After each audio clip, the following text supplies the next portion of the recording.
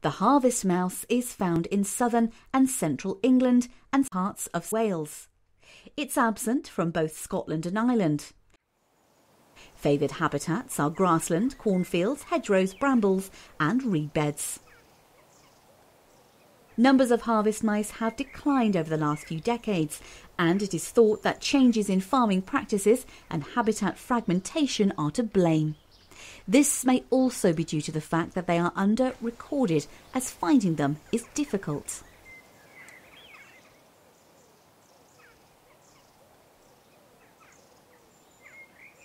The harvest mouse is the smallest British rodent and the only one to have a prehensile tail. The upper parts are a sandy brown and the throat and belly are white. They have a blunt nose, tiny eyes and rounded hairy ears. These mice are excellent climbers, with the tail acting as a fifth limb. A mixture of seeds, fruit, berries and insects are eaten. This is mainly a nocturnal species, but will venture out to feed during the day in the summer.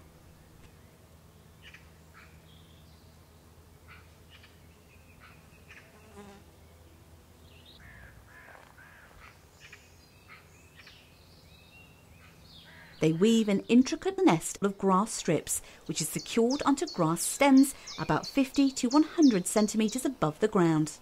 These nests are about the size of a tennis ball and are usually well hidden in dense vegetation.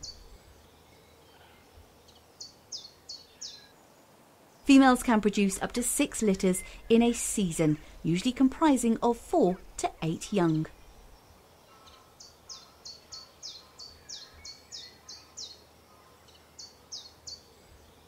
Harvest mice are extremely secretive animals, and even if a nest is discovered, you'd be unlikely to see the occupants, as they will have long disappeared.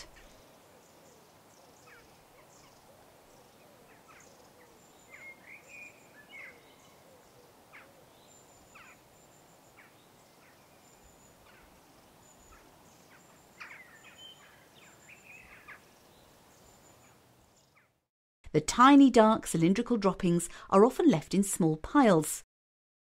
The extremely small footprints of this species are very difficult to find.